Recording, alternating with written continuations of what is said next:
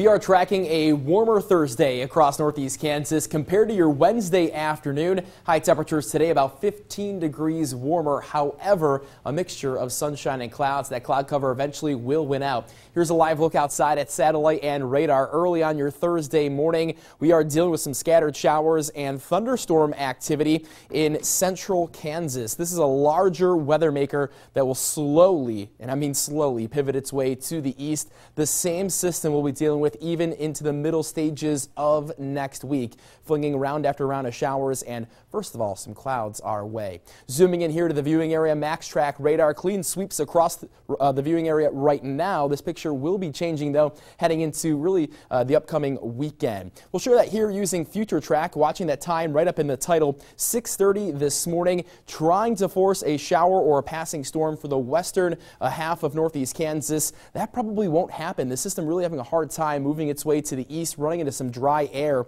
By 5 o'clock this afternoon, early evening, maybe mixing in some sunshine, allowing those temperatures to rise into the middle and upper 70s today.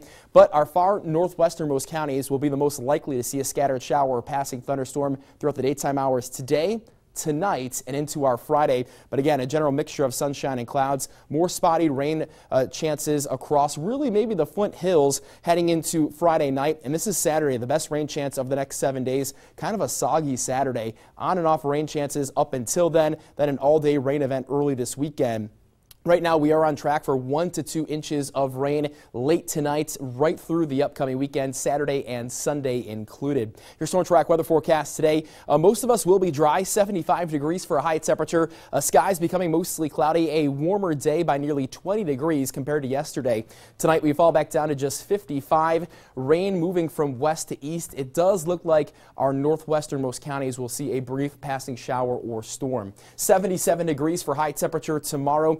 Maybe some lower 80s south of Interstate 70. We cool things off a lot this weekend. Saturday does look like a soggy day, so plan accordingly. Grab those rain jackets and umbrellas this weekend. More showers spilling over into Sunday. Cooler weather returning as we dry things out Monday and Tuesday. Natalie?